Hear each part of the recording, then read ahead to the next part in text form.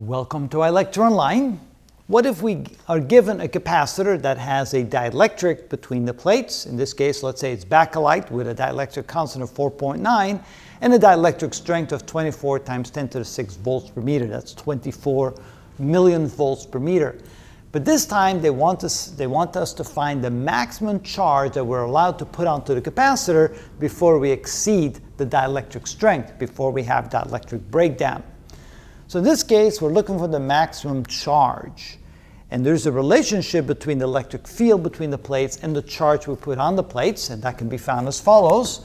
We know that the magnitude of the electric field is equal to the surface charge density onto the plate divided by the dielectric constant times epsilon sub naught.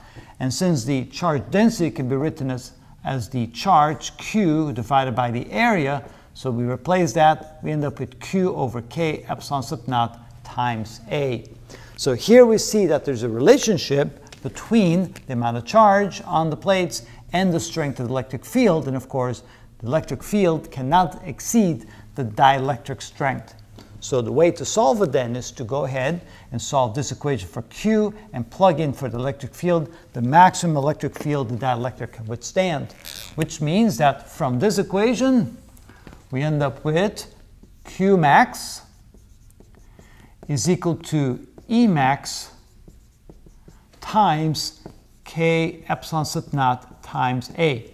They do give us the area right there. And notice we don't care about the distance between the plates because there's no relationship between the distance between the plates and the strength of the electric field. So in this case, that will be equal to Q max is equal to the maximum strength, which is 24 times 10 to the 6th volts per meter, times K in this case is 4.9. Then we have epsilon sub naught, and it looks like I am going to run out of space. So let me go ahead and bring that down a little bit so I don't have that crunch problem. So let's come down here. So we have Q max is equal to E max, which is 24 times 10 to the 6th volts per meter. K for bakelite, 4.9.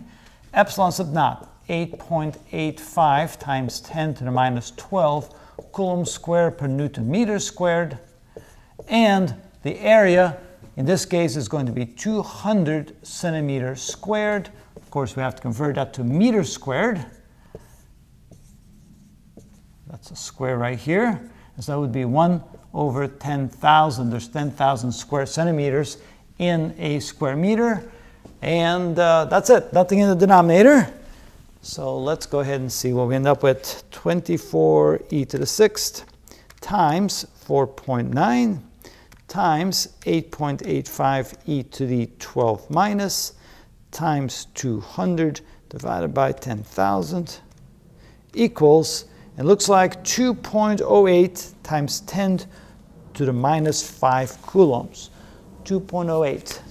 So that would be Q max is equal to 2.08 times 10 to the minus 5 coulombs. So that could be written as 20.8 microcoulombs, Q max.